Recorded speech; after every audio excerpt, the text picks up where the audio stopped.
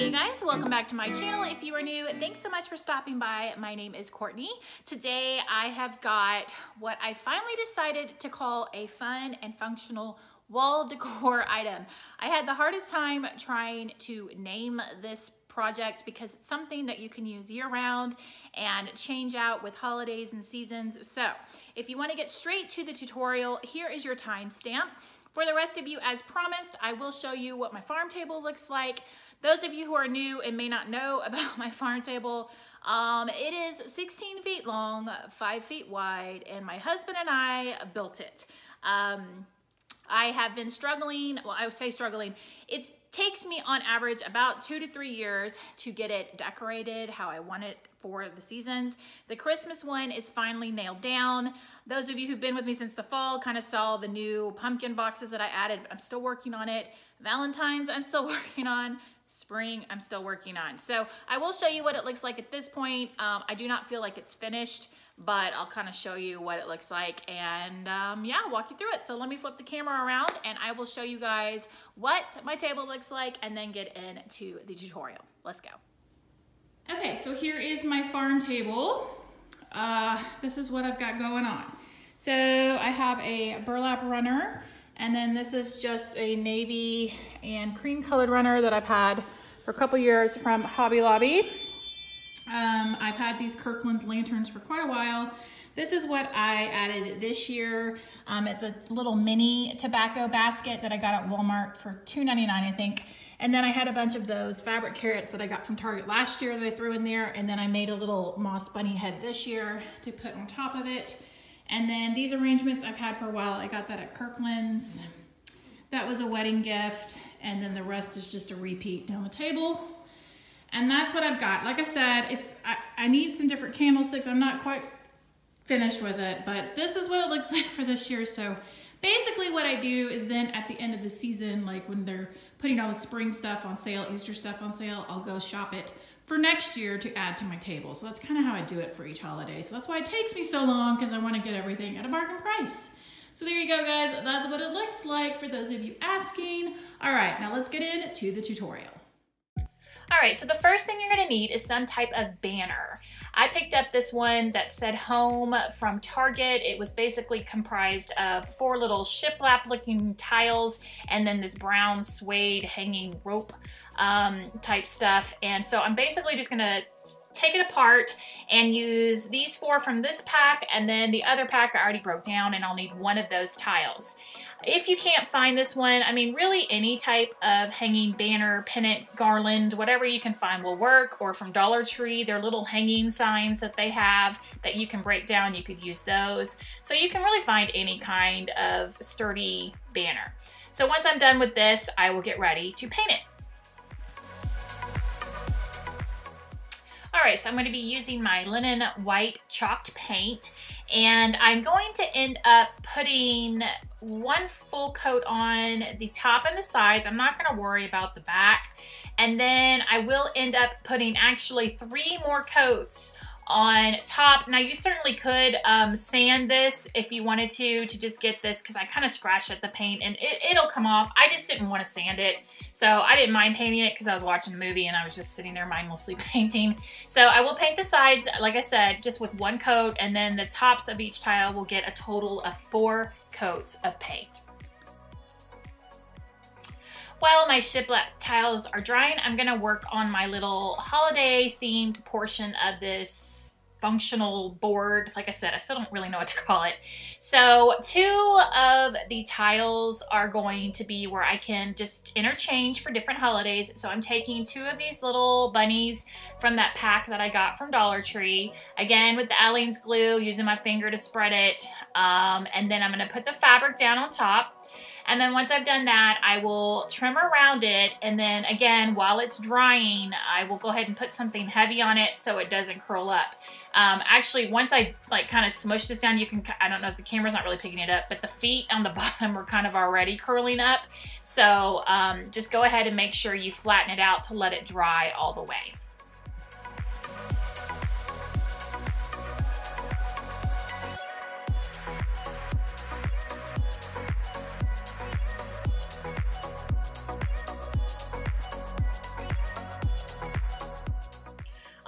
while the bunnies are drying, I'm going to work on the bead element. So these are 14mm beads that I purchased from Amazon, and I just threaded some through this white string, and this is what's going to be at the very top of my top tile. That's going to be the hanger.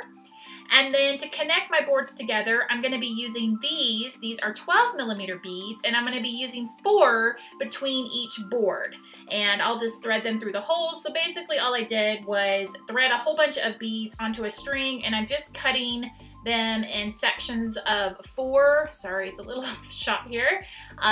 So that when I go, I can just individually put each one on to make it easier. So I'm just going to go through and kind of cut a little bit of length along with the 4 beads, and then I'll be ready to start putting it together.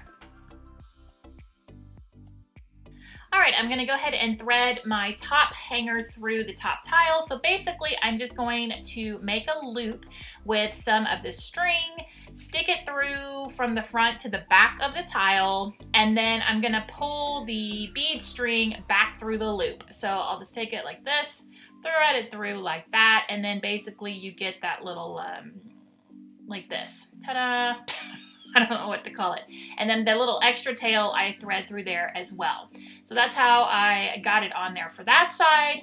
And then for the other side, I'm sitting here thinking, okay, I can't thread the string of beads back through it. So I basically just kind of rigged it up, and yeah, I'll just let you watch because I don't know how to explain it. So just watch and learn.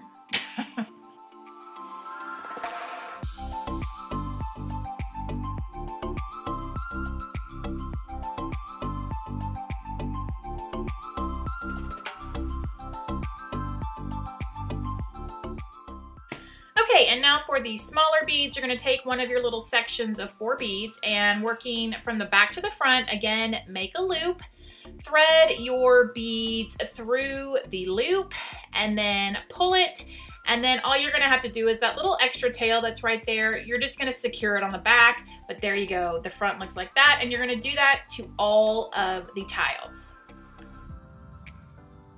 And to secure these, all I'm doing is just putting a little bit of hot glue on the back of the tile, and then I'm just taking that tail, kind of smashing it into the glue, and then trimming off the extra tail, and that's it. That's all that has to be done to secure this.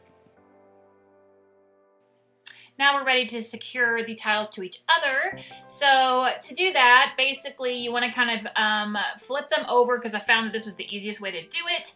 And all I'm doing is kind of lining up my tiles and then just making sure my beads are tight and pushed up against the tile on top of it. And then I'm just putting a string of hot glue and then smashing the string down onto the hot glue and trimming off the extra string. And that's it. That's how I attach them together.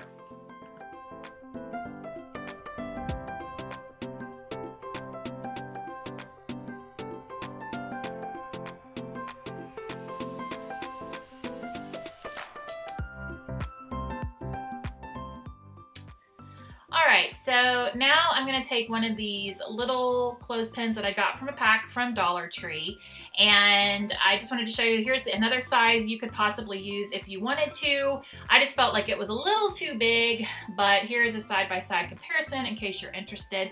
And this is just going to be so that you can attach notes to it, pictures, what have you, and I'm just going to put some hot glue on the back, and then I'm going to stick them on the center. Now I'm going to put it on my first board, my third board, and my 5th board. So I'm gonna go through and do that, but then of course, in typical Courtney fashion, I will change the 3rd board, but you'll see that in a second. And this is where I changed my mind. So I ripped off the clothespin on the 3rd board, as you can see, and basically I'm just touching it up with some chalk paint there. And then what I have is one of these little buckets that you get from Dollar Tree. It's a 3-pack, and I'm kind of squeezing it to get it kind of flat so that I can attach it to the board. So they squeeze pretty easily. I would recommend wearing gloves. And then I'm just going to use this purple floral that I had left over from Dollar Tree from a previous DIY. And basically for each holiday, I will change out the little flowers in the pot. So I'm gonna fill this up, and then I'm just going to attach it to that board with some hot glue.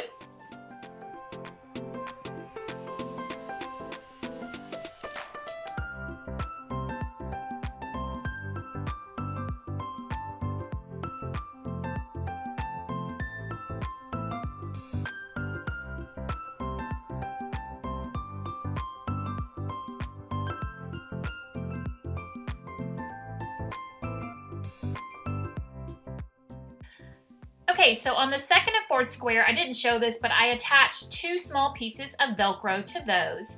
And then all I'm gonna do is take the other side of the Velcro and attach a small square to these bunnies. And then voila, I will put them on for Easter. And then for each season, all I need to do is attach a Velcro square to whatever I wanna put there, and I can simply just put them on and peel them off to change it out throughout the holidays and seasons. Pardon the randomness of being outside to show you this, but it was where I could get the best light. So here it is, all finished. It hangs really nicely against a wall. I absolutely love it, and I can't wait to change out the little bunnies with each season. I'm planning to use a bunch of those little foam cutouts from Dollar Tree and then doing things to them. And I just love the little flower element. So anyway, I hope you guys enjoyed this DIY. Leave it a thumbs up if you did. Thank you so much for watching and the continued support, guys. You guys are awesome. Until next time, see you later.